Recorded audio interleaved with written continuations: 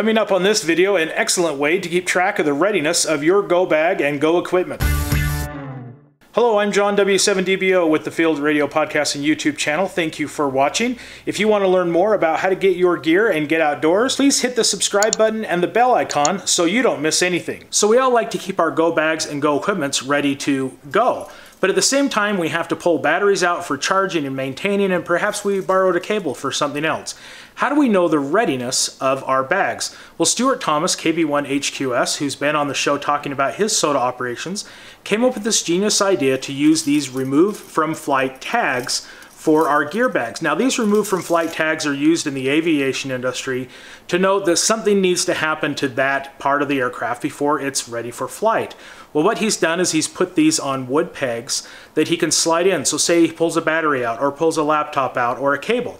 He just simply takes one of these and tags it to the bag, and then he knows that something needs to be done to that pouch. Some piece of equipment is missing and it's not ready to deploy.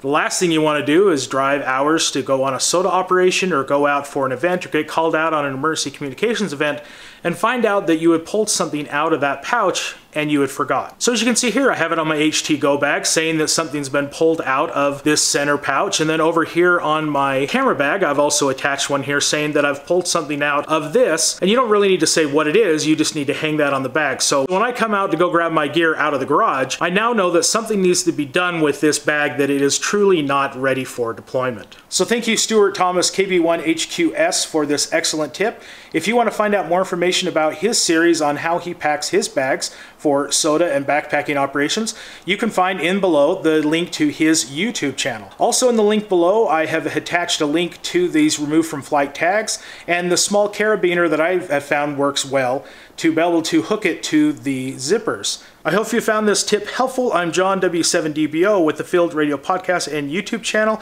Now get your gear, get outdoors, and I'll see you next time. 73.